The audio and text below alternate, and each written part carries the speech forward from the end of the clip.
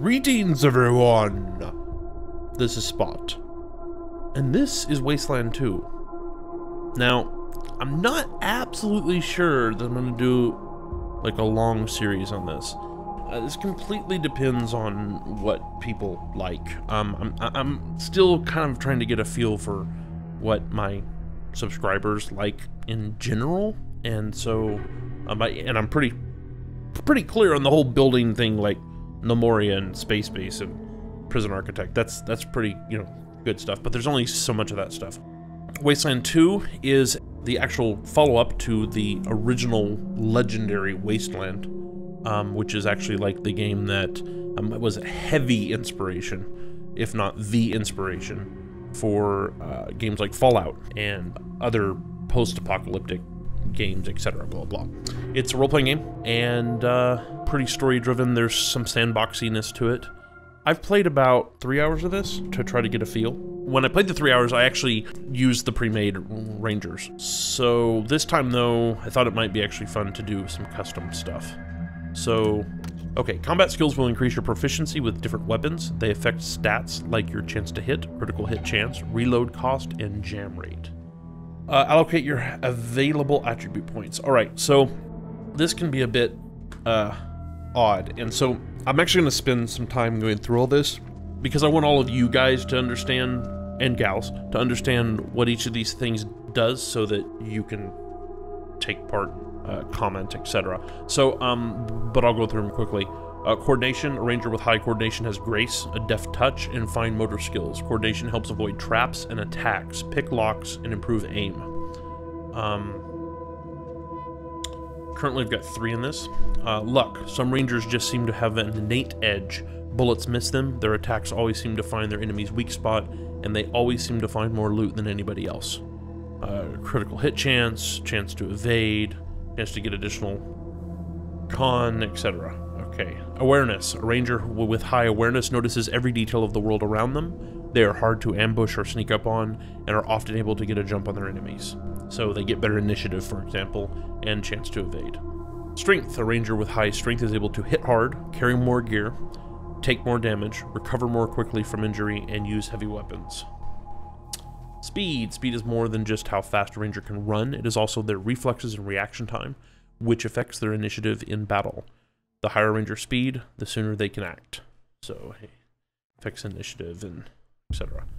Intelligence. Intelligence allows a ranger to learn and process information efficiently, giving them early access to a wide variety of skills and the ability to master them quickly. And then charisma. Charisma's combined force of a ranger's personality and desirability. People will react more favorably to a ranger with high charisma and might talk about things they would have otherwise kept to themselves. Intelligence is a very interesting one, by the way, because you will notice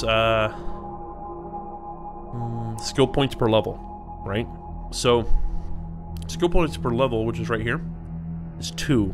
Now, these are skills that we haven't gone into yet, which we have 12 to assign. But the interesting thing about this one here is that, every time you level, you get 2 of these skill points. Well, if you up your intelligence, just 1 here, you pop this up to 4, you now get 3. Now, you have to pop this up significantly, get this up around here, you get 4. 4 of these skill points for every level. If you get all the way to the top, you have excellent intelligence, you get 5 skill points per level. So every single level you can put 5 skill points, which is actually really awesome. However, you are burning pretty much all of your available attribute points to start. Now, it also impacts your action points. So if we come back down here, action points are 6, going all the way up, they go to 8. And action points are what you would expect. It's firing a weapon, reloading a weapon, switching a weapon, moving, etc. Pretty much any type of action. They don't get as far down as to breathing, but higher than that. If it's an actual intended action, then that's the thing. So these matter, and it just depends on what type of character we're going to build. Now, as the leader of the group, we need leadership, right? And I'm going to hit this one first because it matters. A true leader is made, not born. With this skill, you will inspire others to trust and follow you. Use this power only for good. Okay, first, your companion NPCs will listen to your orders more often and go rogue less. It's important. Second, your presence instills confidence in your team, increasing their chance to hit when they're near you, which is really awesome. And it's pretty good range, actually. So, Animal Whisperer, it's what you would expect, right? If you run into animals, they're less likely to attack you. They might even join you, etc. Barter's what you would expect. Lowers cost of things, raises sell prices. Brute force, used on objects in the world that can be bashed, broken, pushed, or unstuck. Hardass. Now, hardass, kissass, and smartass are actually personality types that affect, from what I've been able to tell thus far, conversation. So this skill is usable, in conversations. Keywords with corresponding icons will appear when you have enough rank in hardass to use it. Kissass is the same way, and smartass is the same way. Now, the thing about this is that this is not, you shouldn't go into this thinking, oh, okay, well, I'm gonna make a hardass character, so I'm gonna put everything in a hardass. It's not, I mean, you can, that's fine, but it's not just how good you are at it and that's how effective you will be. Each NPC in the game has a specific, we will say, resistance to each of these.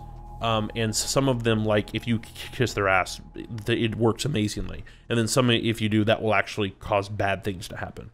Because, you know, they feel they're being manipulated or something like that. It's the same thing with the others. So, this isn't just a straightforward linear thing. It sometimes helps to mix them. Outdoorsman. This is kind of an interesting one. The Outdoorsman skill is primarily used to avoid random encounters while traveling on the world map. So in this game, as you'll see, there's like local areas and there's a world map which you travel on, and it takes a certain amount of time and water and things like that. And as you travel, there's a percentage chance that you're going to run into a random encounter, and then you have to do a fight. The higher your Outdoorsman is, the lower that chance is. Perception skills used to highlight objects of interest in the wasteland, drawing your attention to hidden traps, alarms, and other secrets. Hovering your cursor over an item will also trigger a check. Select this skill to see a visual of your perception range. Yeah, what's really cool is that if you turn this on... Actually, was that only a visual of your perception range? I thought that actually turned it on. Anyway, when you click this as a skill on a character that has it, you actually see like a radial line, like a circle around that character. And when the line gets... You know, when something gets inside the line because you've walked up to it or walked near it, it will sparkle or to do something that lets you know. It seems that's actually always the case, but clicking it just shows you that line, which is cool. Okay, that's good to know. Smartass we went into already. What weaponsmithing? Weaponsmithing allows you to install a wide variety of modifications to your weapons. You may also use it to strip a weapon down, potentially gaining a useful mod in the process. I haven't been able to use this yet. One of my characters that I had played with before, I got him weaponsmithing up to like level 2, but I never actually got a weapon yet that I think you could install a mod to. I got some mods, but I never got a weapon you could install to, so I'm not sure exactly how that works, but I think it's probably straightforward. All of these should be pretty straightforward. Assault rifles, blader weapons, blunt weapons, brawling, energy weapons, handguns, heavy weapons, shotguns, sniper rifles, submachine guns. If this is all looking familiar, if you've played Fallout 3, for example, a lot of this stuff is going to look familiar. Knowledge skills, alarm disarming, computer science, which is actually really important, and it's amazing that they used a 5¼ inch floppy as an icon. Awesome. Demolitions, this one is a bit misleading if you don't read it. Allows a player to disarm a variety of different explosives. This skill is primarily used to deactivate booby traps. So this, if I just saw this, I would think, oh, they can use explosives and plant them well. And actually, no. This has more to do with their ability to unplant them. Field Medic. Field Medic restores hit points and removes effects of using consumable items. This action is available both in and out of combat.